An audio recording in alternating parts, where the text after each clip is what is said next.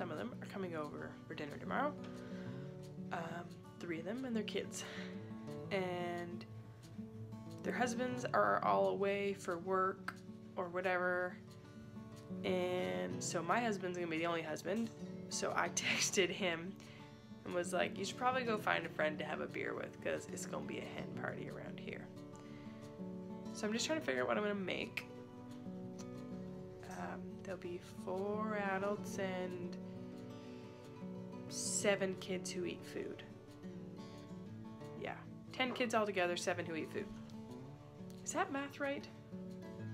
I don't think that math is right. Either way, I'm gonna need us some drinks. I'm gonna need us some food. I should get meat out today. The whole evening started because one of them's husband just left for work for 2 weeks, and she's kind of bummered about that, obviously.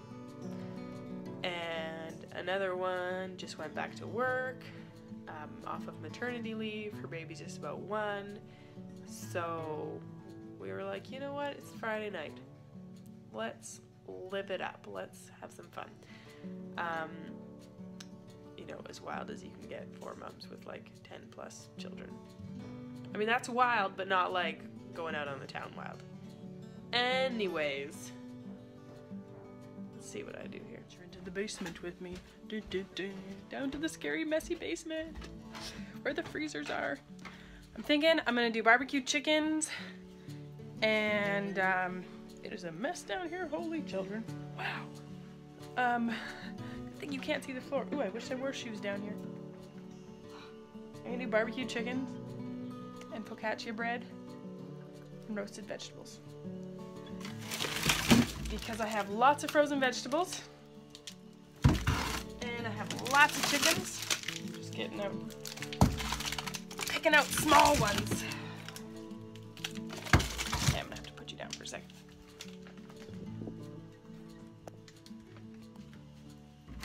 I've got lots of frozen vegetables that I can roast, and I've got a good few small chickens.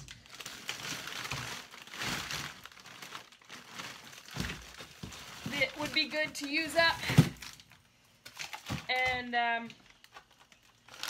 focaccia bread is delicious, and Mac really likes making it. We are freezer diving today, guys. Can't find the small chickens I'm after. Can only find stewing hens and big chickens. There we go. There's one small chicken. 2 small chickens. These are how many pounds? 2 and a bit pounds. 2.5 pounds. I think I'm gonna do a 3rd one.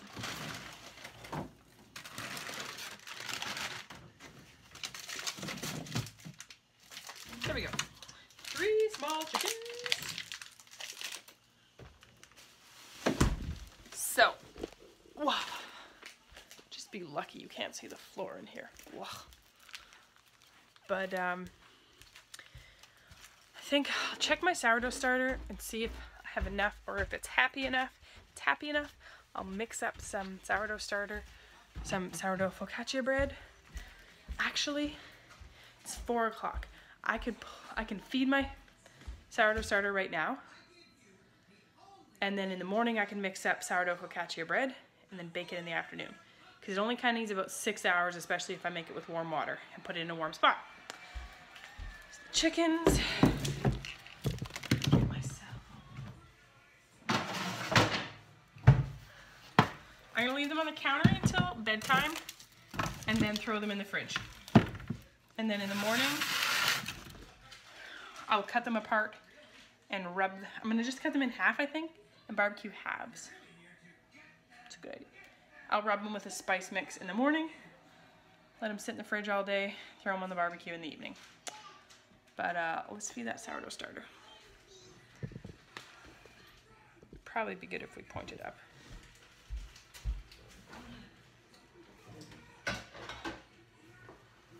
Oh, my starter is nice and happy. Look at how happy she is. Lots of people name their sourdough starters, but I've never named mine because Mary's and I have a hard enough time naming like children. Okay, so So I got my starter. I scooped some into a different jar. Hamish, before you go out to the trampoline, you need to finish putting away laundry.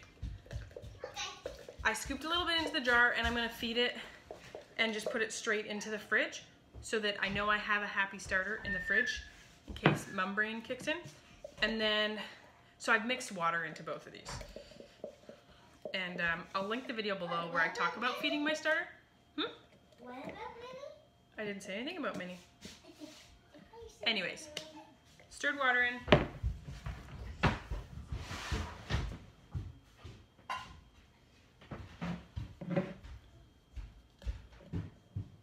I don't measure anything. I feed it like Ma Ingalls. She didn't have a scale. You know it. So, mix it to like a muffin batter consistency.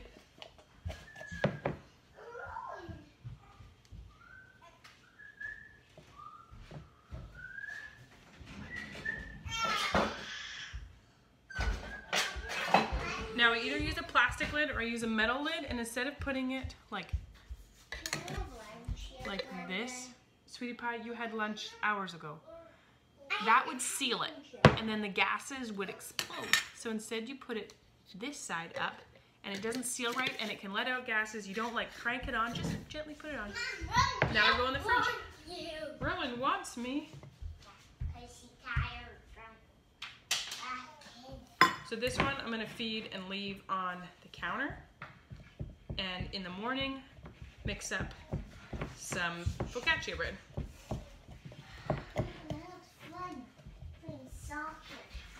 You can play when you're done with laundry, bud.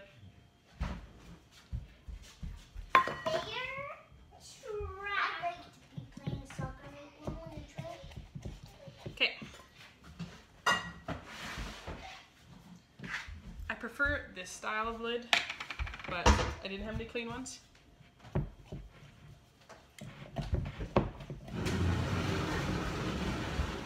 Freya, what are you doing?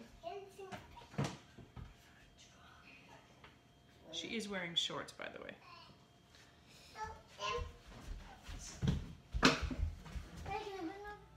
Okay, my starter's all happy. And I'm gonna quickly mix up some sourdough focaccia before the baby's gonna wanna go down for a nap and we're gonna work outside. I need to pot up some starts into bigger pots because it's not quite good enough weather for them to go outside, but they need some more space. So we're gonna pot those up and work on laying down some cardboard. Hamish, you can just finish your breakfast, kid. So let's mix up that focaccia. I will link the recipe below for you. So I know my starter is ready because one, it's been more than 6 hours and it has more than doubled and it looks all bubbly and happy. If your starter will not double, maybe you need to feed it thicker. Sometimes it physically cannot double because it is too thin and it just can't get it up. Too thin. It's too Anyhow, thin. We're gonna measure out this. You're too thin. And I quite often use one of these jars. I'll link them below. They're a ball, pint and a half jar. Freya, just wait a second. And I like them because they have measurements on the side, so I can use them for baking and cooking. So when a starter is measured, it's always from stirred down.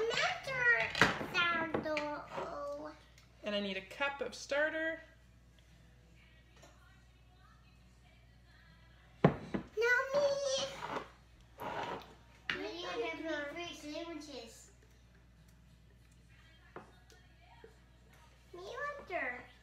Now I need 2 cups of water. I'm eating. Hamish, finish and clear your dishes.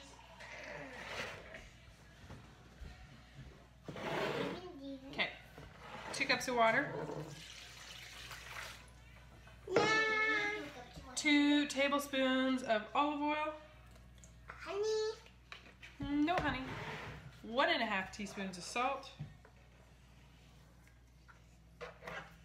So I like to mix all these together first Is the sourdough starter?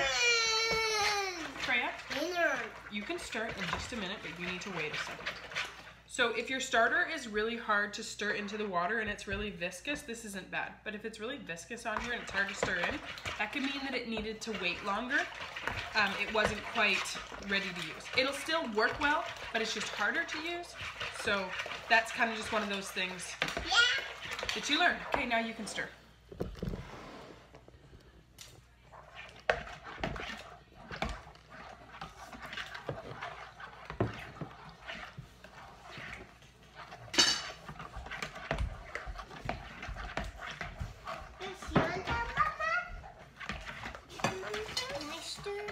Freya's stirring right now. You need a chair for.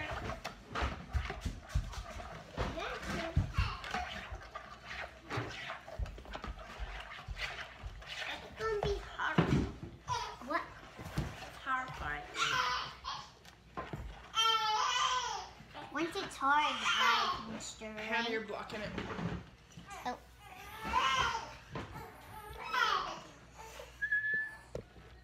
We don't whistle inside.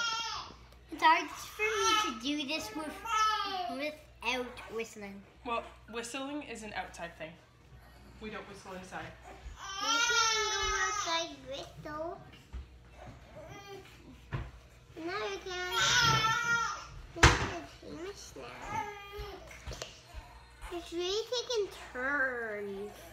Always taking this is and always string. You can also do this sometimes. To get all of it into the string.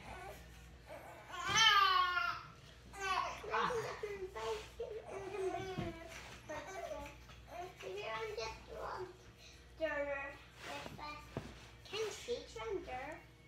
No. She's bigger, she can stir. She's bigger, she can stir. And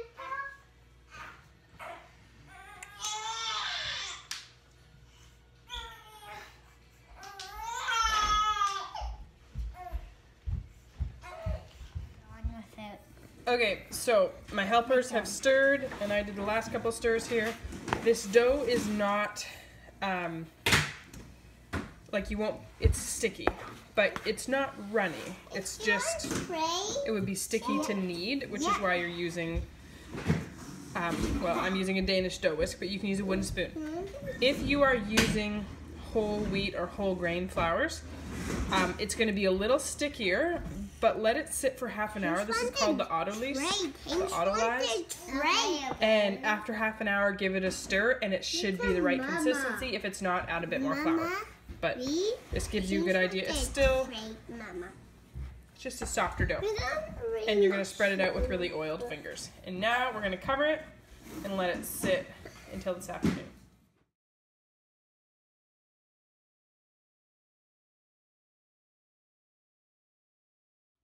So, my dough is risen, my dough is happy, it's ready to use.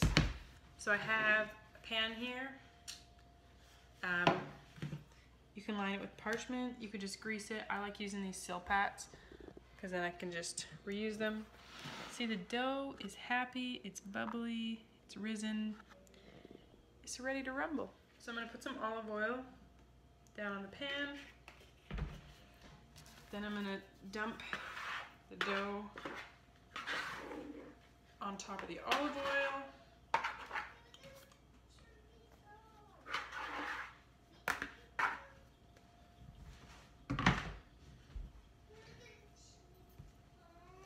And olive oil my fingers so that I don't stick to this. And then I'm going to gently push it out to cover the whole pan.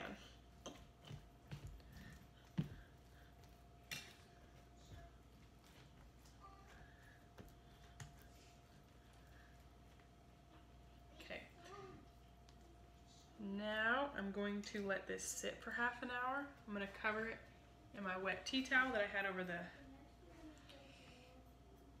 bowl and let it sit for half an hour. So I've got this thing of puff pastry that I had in the freezer that's potentially been in there too long. I made it at a workshop, so I don't actually have the recipe for you. We're going to attempt to make this into a dessert for tonight. So let's see how this goes.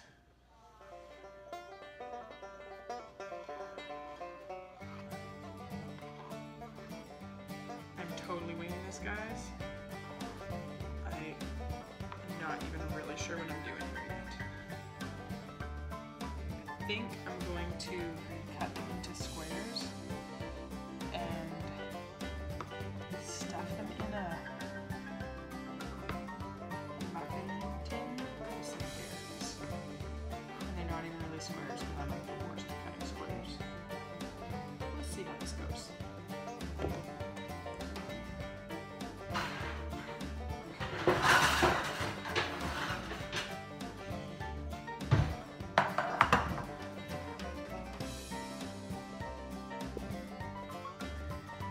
So my thought is that like, you just kind of put it in one of these.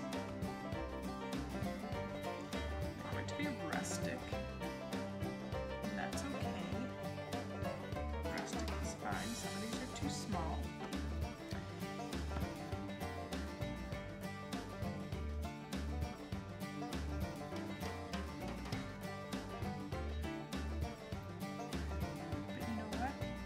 Like, they might not work out quite how I envisioned, but it's not like they're gonna be bad. I mean, it's just family that's coming over.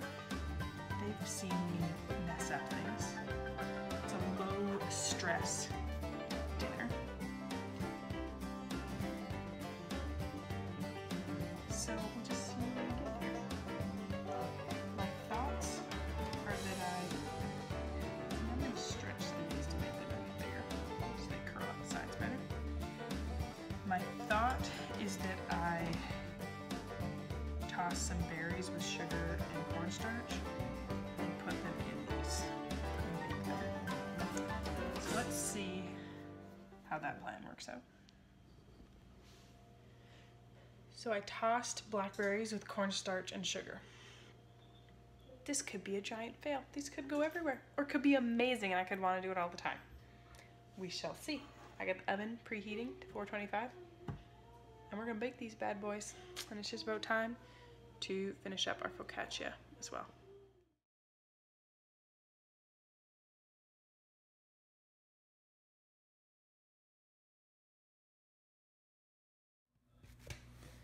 Now this here is my favorite part. What we're gonna do, I'm gonna put some olive oil on top. We're gonna give it a gentle spread around. This is gonna make the most amazing top crust. You won't believe this, guys. And then the signature thing with focaccia is the holes. So you're gonna poke your fingers and make holes in the top of it all. And then we're gonna sprinkle salt on top, because that salty top, yes please. Ideally this would be coarse salt, but I don't have any coarse salt. So this is what we got here. And then my favorite is rosemary, ideally fresh, but Mama doesn't have any fresh rosemary. So some dried rosemary it is. I love rosemary on focaccia bread. That's what I grew up with, and that's, to me, classic focaccia. Mac has experimented with things like dill and garlic, but to me, I love the good old rosemary. Now we're gonna throw this in the oven.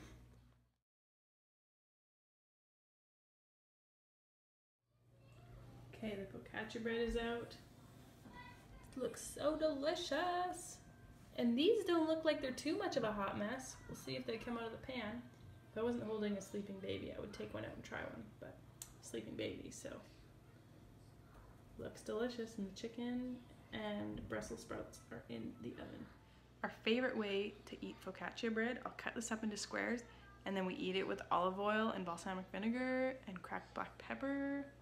Can't wait. And also, I think there's gonna be some good chicken juices going on because it gets basted with grapefruit and olive oil. And I know I took like a totally different turn, but because of the change in weather, I decided I didn't want to be barbecuing. And also, barbecuing chicken is kind of high maintenance. Hey, I see a measuring spoon outside that I was looking for earlier. Children, see it in the grass there. Anyways, this was kind of more hands-off, throw it in the oven ahead of time, and I like that better. Okay, I took one out of the pan, and it came out of the pan beautifully. And again, I will be eating one right now, on camera even, but I can't because I'm holding a baby and holding a camera. So I will try one, and I'll get back to you. Oh goodness. These are delicious. We're gonna have to write up a recipe for this one. This was winging it, but I'll make them again and I'll measure them so I can share this with you. Super quick, easy dessert.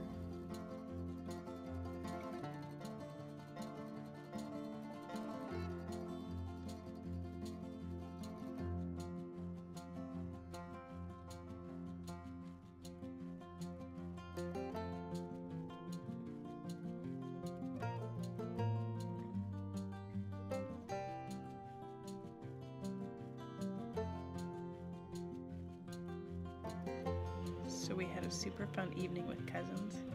Didn't take any video of the dinner. I don't know, I'm not always comfortable videoing when there's other people around with their kids, simply because I don't know their thoughts on their kids being on YouTube. But now I'm laying in bed trying to put this squirrel to bed, and this squirrel does not want to go to sleep. Dinner was excellent. One of my sister-in-laws, she was like, I don't even like Brussels sprouts, but anytime you make Brussels sprouts, I always eat them and enjoy them. You make the best Brussels sprouts. And these were so good because the chicken juice is all in there. Would you have stories to tell? Anyways, I love cooking for people. I never make anything fancy. Just basic, filling food that everyone enjoys.